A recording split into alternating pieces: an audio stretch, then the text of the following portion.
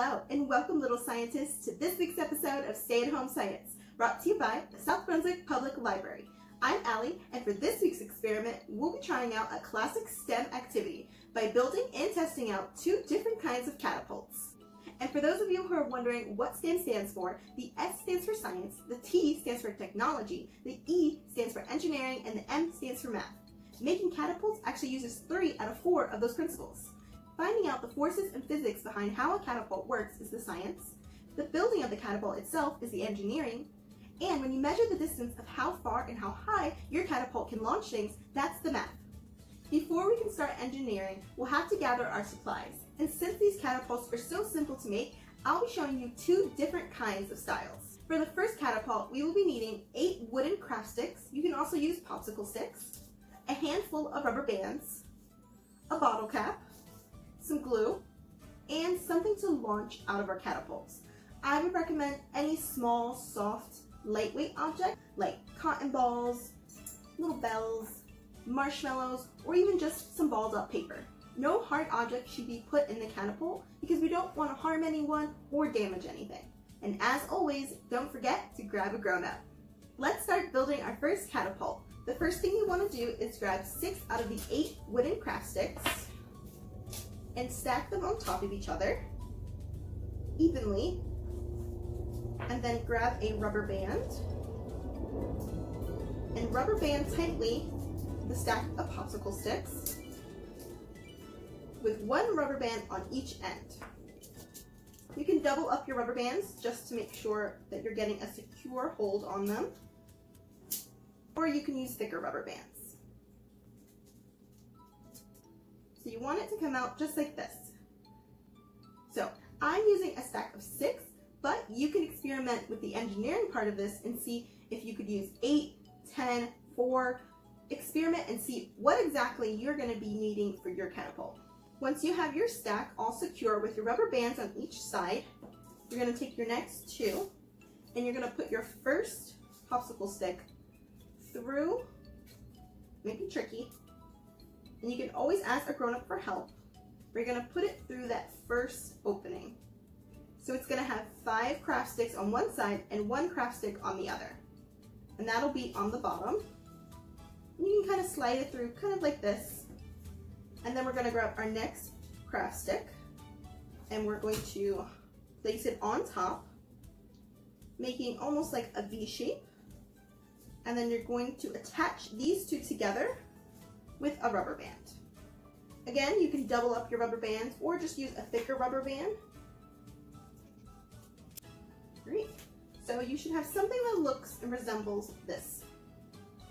Now, if you want your catapult to have extra security, you can actually put a rubber band towards the middle here. So crisscrossing it, kind of like that. So you'll have a little X. And this will just help you have your catapult be extra stable, but it's not a necessary step, and if it confuses you, you can always skip it.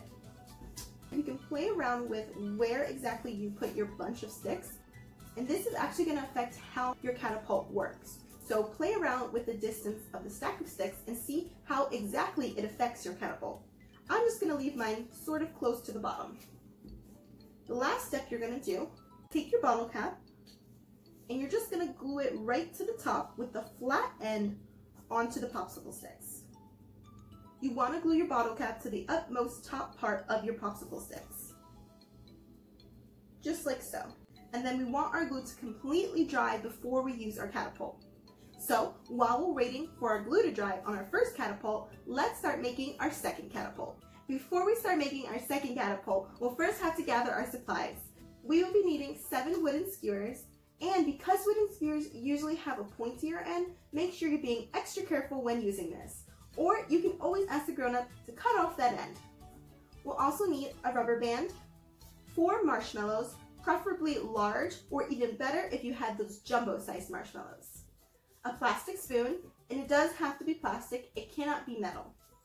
We'll also be needing some tape. You can use any kind of tape, I'm just using duct tape. And of course, something to launch out of our catapult. And remember, it should not be any hard objects, it should be soft, small, lightweight objects. And as always, don't forget to grab a grown-up. To start off with, we're first going to take 3 out of 4 of our marshmallows and place them in a triangle. Then we're going to take 3 of our wooden skewers and we're going to simply just insert them into the marshmallows, making sure you're being careful with the pointy end.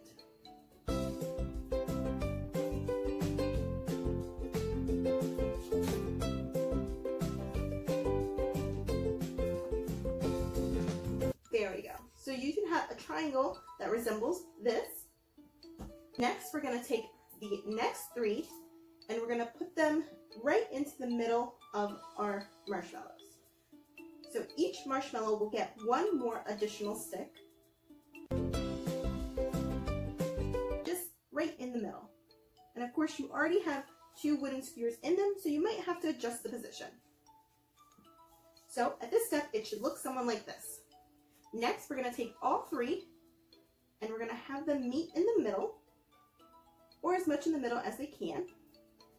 And we're going to take our last marshmallow and insert all 3 skewers right into that last marshmallow. So it should look somewhat like a 3-dimensional triangle.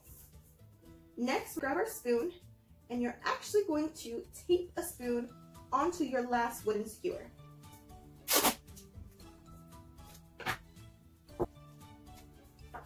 Once you have your spoon securely taped onto your wooden skewer, you're going to place this wooden skewer into one of the marshmallows that already contains one of these. So really you can pick any 3. I would pick your strongest marshmallow.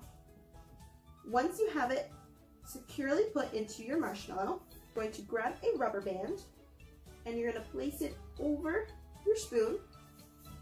So you're going to place it over the spoon and over your marshmallow. The rubber band should sit underneath the marshmallow, over these 3, and at the neck of the spoon, just like that. And now we have our 2 catapults.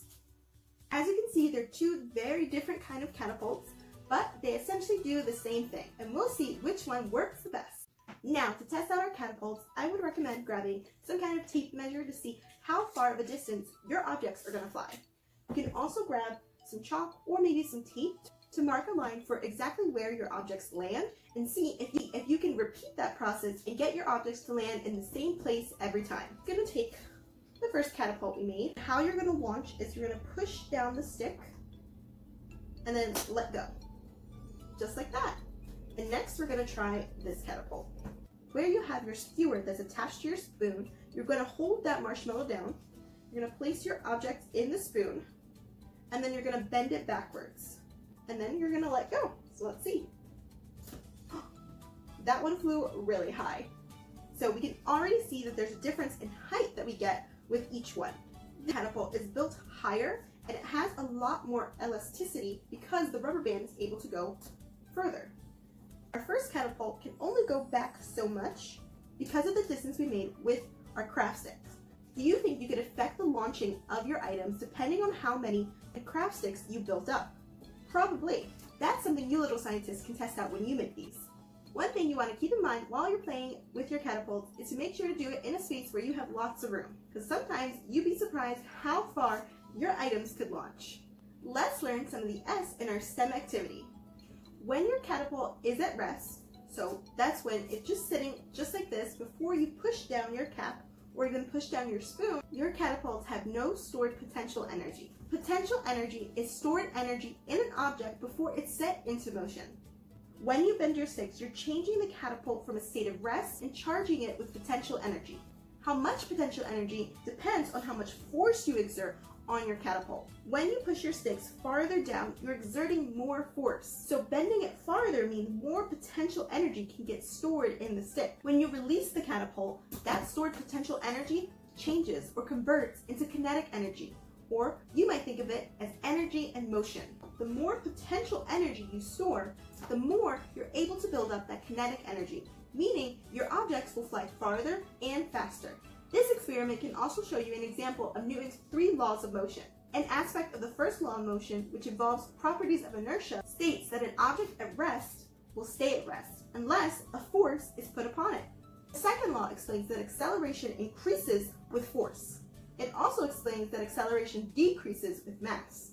So, if you think about it, if you put something really heavy in here, not only will you risk hurting someone or damaging something, it also would be really hard to get that object to fly out of our catapult. You would need a lot of force to do so, just like real-life catapults. And the third law states that for every action, there's an equal and opposite reaction. So, the action would be pulling back our catapult, and it has an equal and opposite reaction, which is launching our catapult.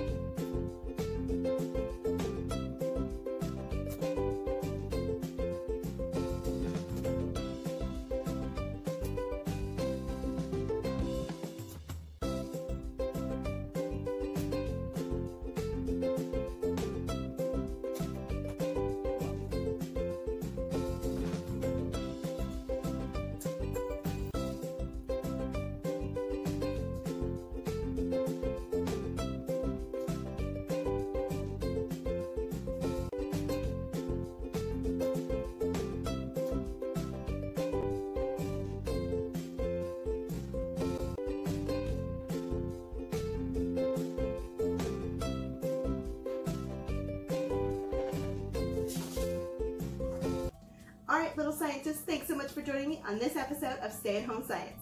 I hope you enjoyed learning how to build and test out different kinds of catapults.